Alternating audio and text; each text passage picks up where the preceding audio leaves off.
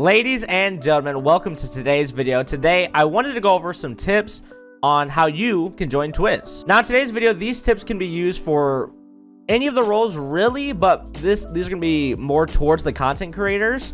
So just if you're not going for content creator, then take these tips and kind of mix them however it would fit your role. But these are just like what seem like basic ideas, but I don't see a lot of people doing it. So this is going to help you guys a lot because I watch a lot of the content creators in the recruitment on the Discord, and some of them are great. And when the ones that I think are good, I do send to Turtles, the team lead. And from there, just whatever, like whether they gotta waste some time to get to it, or maybe they're looking for a little bit higher of a standard. I'm not 100% sure, but I just want to give you guys more tips to raise your chances of getting into Twizz. So here we go. Wait, one other thing I wanted to say. So there are 6 tips here, and then at the end of the 6 tips, there's going to be like some miscellaneous. So there's going to be 6 steps, I should say. 6 steps, and then at the end, there will be some miscellaneous tips. This is not the official recruitment challenge. The official recruitment challenge is on the Twizz Clan YouTube channel, which this is actually step 1. So step 1 is to follow Twizz Clan on every social media. I know that seems super basic, but I mean every social media. So if you go to the description of my video right now, there's the link tree for Twizz Clan, and when you click that, it'll bring you to all of Twizz Clan's social media. So there's the YouTube channel, Instagram, Twitter, TikTok, everything they have, like the merch stores, all that. You want to go and check out every one of those websites, follow, like, comment, everything. You want your name to be established with Twizz Clan as much as you can, and you want to know every single time that Twizz Clan does a post on anything, you want to be the first one to know. So like on YouTube, don't just subscribe, hit the notification bell.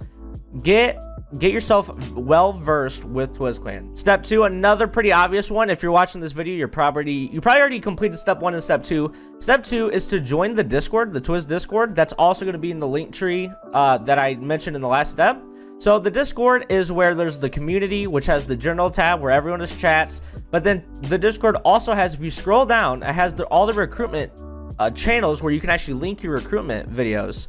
So you obviously want to join the Discord because that's where you establish your recruitment videos, but also that's where you get to make friends with other community members, but also make friends with the other Twizz members. Step 3, this is mostly for within the Discord, but also you want to do this on all your socials, like your Twitter, Instagram, and everything. Make it very, very clear that you are actually trying to join Twizz. Don't just make it clear that you're a fan of Twizz, because obviously, you know, if you're following the account, then I mean you're a fan of Twizz, right? If you're following it, but you want to make it clear that you're actually going for Twizz, like you're actually wanting to be a part of Twizz. So make it very clear in your bio, on your Twitter account, on your Instagram, within Discord. Make it very clear that you are trying to be in Twizz, and make it very clear what role you're going for. Okay, you can go for multiple roles at once. Make it very clear which one you're going for. Make it clear that you're trying to be a content creator, or you're trying to be a streamer, or you're trying to be one of the game pro, like Valorant pros, Fortnite pro, Call of Duty pro, the Call of Duty sniper, any of those. Make it very, very, very clear. Step 4, this is specifically for the content creators. I guess this kind of works for the streamers as well.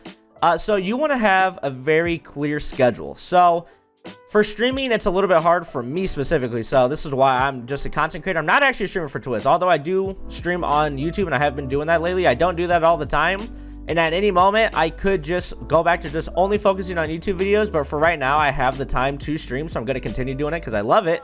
However, let's go back to the content creators, the videos, YouTube videos. Make it very clear what your schedule is. So for me, if you cannot tell, Monday through Friday, I post every Monday through Friday. I do not miss. I don't remember the last time I missed a Monday through Friday upload. And then the streams are kind of sporadic, but like, once again, I'm not actually a streamer for Twizz. I'm just a content creator. So you want to make your schedule really clear. So if you do YouTube, even if you're only doing 1 video a week, that is fine. Obviously, the more you do, the better. And that doesn't just go for Twizz too. Like, the more you do, the better is just for YouTube in general. Like, the more content you can put, the more chances you have of your video, you know, being spread around. But whatever your schedule is, stick to that schedule and don't miss. So if you're scared that you can't do 2 videos a week, then only do 1. But if you're gonna do 1 video a week, don't miss it. If you're committed to doing 2 videos a week, don't miss. If you're committed to doing 3 videos a week, don't miss. Obviously, occasionally, you know, you're gonna be sick or whatever. obviously you're gonna miss on those. That doesn't matter. In the overall grand scheme of things, pick a schedule that you can commit to, choose the days, and if you want to get really like specific, this is what I do. My videos always go up at 6 p.m. Eastern Standard Time. So that's how specific my schedule gets, Monday through Friday at 6 p.m. Eastern Standard Time. So you want to establish a schedule like that for yourself, because that helps you stay motivated, and that helps other people who are subscribing to your channel to know when they can expect more content from you and not forget about you. Step 5 is make the highest quality you can.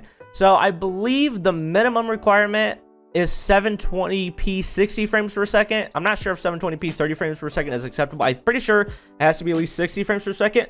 But if you can shoot for 1080p 60, then do that. Okay, if you can only do 1080p 30 or you can only do 720p 60, that's all right, but shoot for the highest quality you can. And another like major thing is if your video, like your gameplay, let's say your gameplay is 720p but your webcam is like 360p, that like doesn't look good. You know what I'm saying? So equipment obviously can be very expensive, and I'm not saying to go broke getting really good equipment, okay? Because you can go like on Amazon and you can find starter packs that are definitely reasonably priced for like the Logitech C920, which will record at 1080p 30 frames per second, and just like a Blue Snowball. I mean, those are very basic equipment, but they are significantly better than a lot of other things. Now, obviously, you know, the more money you put into it, obviously the higher the quality will be.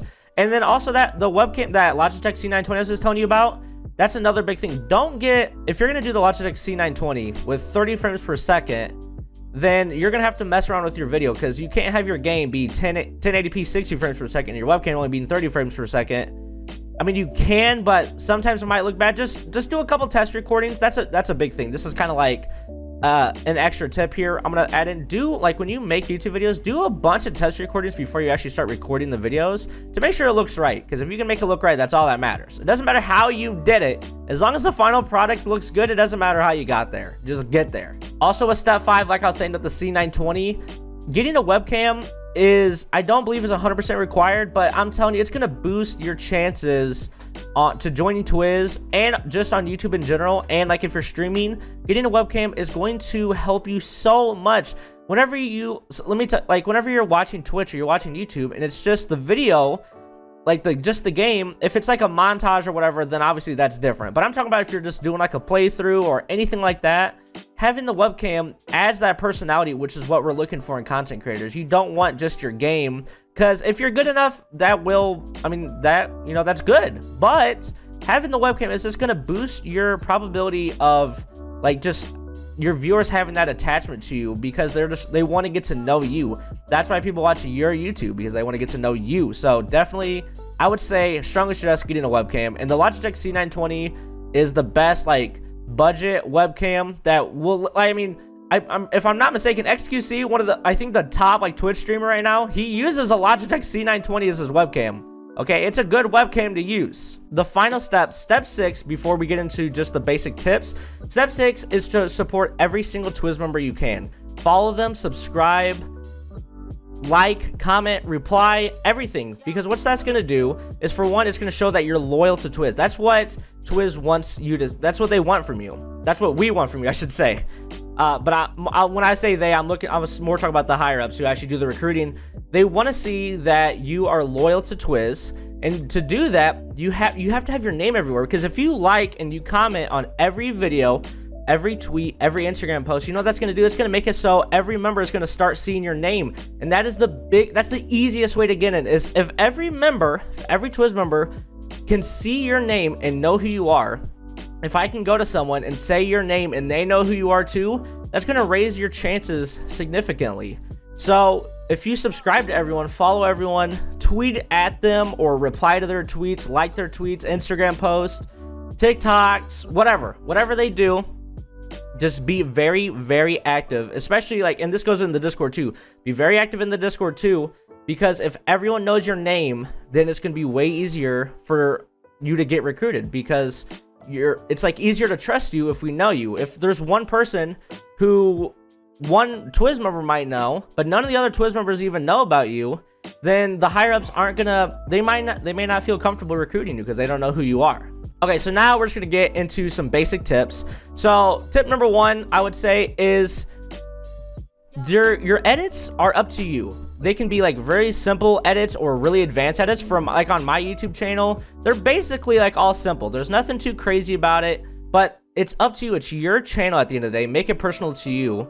And that leads right into the second tip, which is explore. If you aren't enjoying what you're doing, then change it up. Get what you want, make the videos you want, and have fun doing it. If you want just simple edits, then just do simple edits. If you're not comfortable with that and you want to have a nice, well-edited video with a lot of time and effort into it, do that too. Just whatever you do, if they don't, and that's another thing, like if you do one video that is crazy edit and one video that's simple edit, that's fine as long as it's what you want to put out, because that's what you want to see, is what you want to do. Edgar right now is being so annoying. He's probably making the camera shake.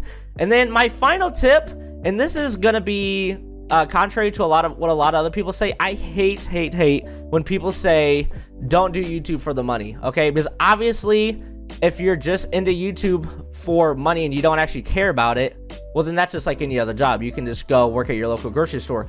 But why I think that's so lame is because everyone who does YouTube, obviously they do it because they like it, but you also want it to be your job, so treat it as your job. Saying don't do it for the money is the lamest thing I've ever heard. Do YouTube for the money, and what I mean by that is treat it as a job, which goes back to my other steps, which were create your schedule and don't be late. Don't be late to work. Don't call off work. Don't be late on a video, and don't call off on a video. Treat it as your job. If you want it to be your job, if you want to go full-time one day, then that's what you have to do. That's what I do right now. Every Monday through Friday at 6 p.m. Eastern Standard Time, I make a video because I don't want to call off on my, this is like a job. Right now, it's not a job. Obviously, it's not my full-time job, but I want it to be my job. So in order for it to be my job, I need to treat it as if it's my job. So that way, if one day it happens and I can go full-time, I need to be ready for that opportunity. If you treat this as if it's just nothing and you can do it whenever you want and you don't want to make a video today, then if you have that opportunity, you're going to miss it. So if you start treating it like a job now, then when that opportunity comes, you're going to be able to seize that opportunity way easier. Another great tip that'll help you stay organized, get one of these, get a planner. Okay, I write down in my planner every video, when it needs to be uploaded and when it needs to be recorded by, and the best day to record it. Get a planner. It'll help you out a ton. That is going to do it for today's video on tips to help you get into Twizz. If you guys follow these, I feel like you're gonna have a much easier time. Obviously, not everyone's gonna get in that wants to get in, but Twizz is always looking for new people in every role. There's no cap on it. Not that I can think of anywhere. There's no reason to have a cap. We want the best of the best though, and in order to prove yourself to be best of the best, I think that those 6 tips that I gave you in today's video are gonna help you tremendously. If you think so, if you have, actually, let me take that back. If you have any additional tips that you think could make it into a video like this, leave it down in the comment section below. Share it with the other community members. Let's do this as a team. Okay, you're not in this by yourself. If you want to get recruited, you can also find a buddy and do it together. Grind together. You don't have to do this by yourself. And if you want to find a Twizz member to help you out, start getting in contact. Get on the Discord, get your name out there, and I'll see you guys around. Goodbye.